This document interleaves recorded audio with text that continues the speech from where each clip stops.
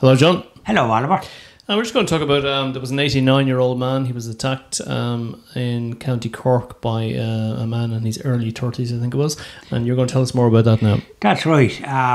It was another headline in the Irish Independent of the 23rd of January, and it says, Gardaí probe if noise issue provoked fatal hospital attack.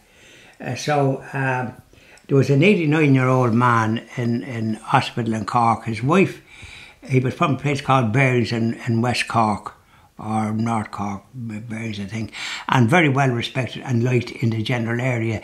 That a family of four, and I think one of their daughters was killed in a car accident some years back, but his wife died in the 2nd of January this year. Now, he was in hospital, but a very fit man for 89 by his appearance.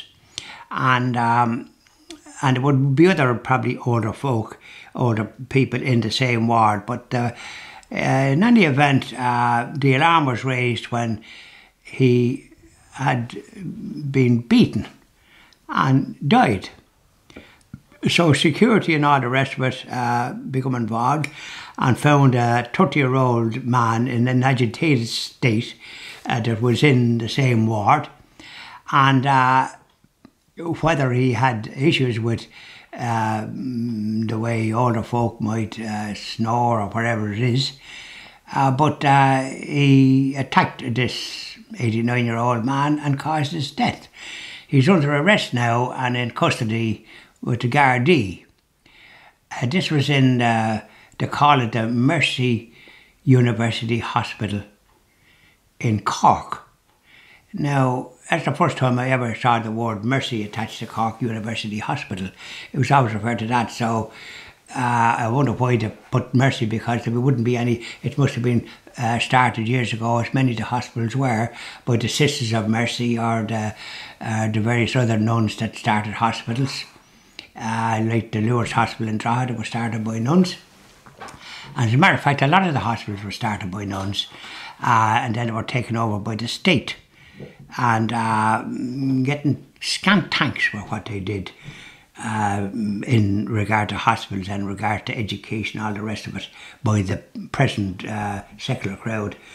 So this unfortunate man has met his maker ahead of his time. He looked like a man that would have some more years to live and was in for whatever it was. It doesn't say, and it doesn't say anything about this 30-year-old. But this 30-year-old was from Cork.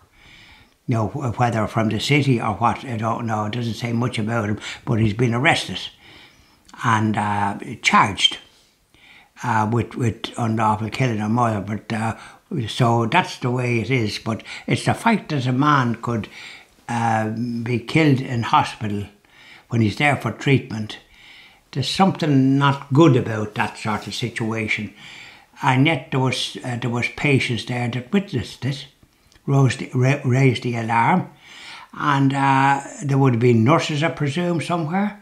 But is this perhaps the shortage of nurses that we hear about, that they're overworked, and maybe there was no nurse in the room, in the ward where this took place, or maybe there was nobody of a nursing staff.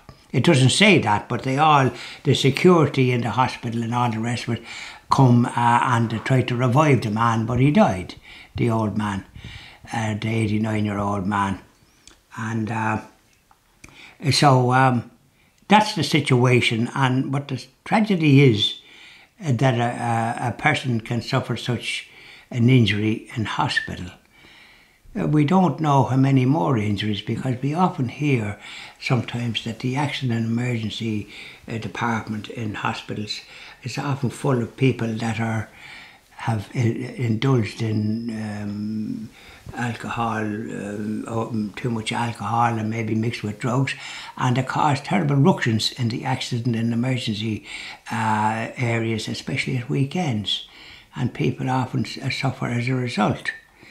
And people that need the treatment are often having to wait in the accident emergency for 24 hours before they can be seen. I've come across this down in even the country in Castlebar, County Mayo, where people have to wait hours, maybe from morning until night, middle of the night, before they're seen.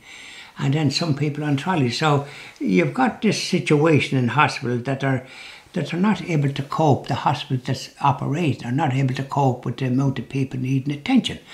And so therefore, they should have never closed hospitals that they closed.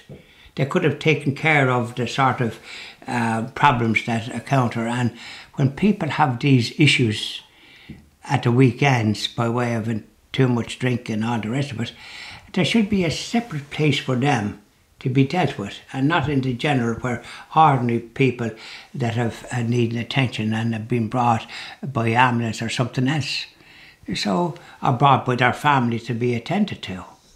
I know somebody that brought her sister to be attended to in hospital, and they had to wait until the middle of the night and stay in the car and that kind of thing. And so to be seen, there was no point to come back tomorrow. It'd be the same thing again. So this is the tragedy of that man. But there could be other situations where somebody doesn't die but can be injured with this chaos that occurs in these accident and emergency wards, especially at weekends. Mm-hmm. Thank you very much, Sean. Thank you very much, Oliver.